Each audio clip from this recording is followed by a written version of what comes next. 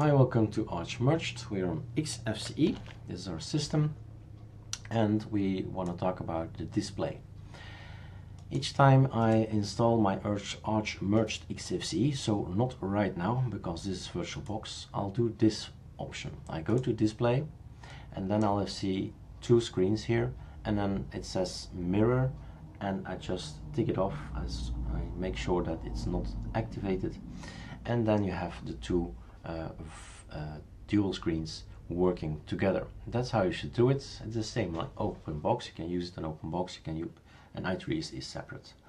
Alright, so this is a very easy and short tutorial. If you have a dual screen, then you should check it out here. Alright.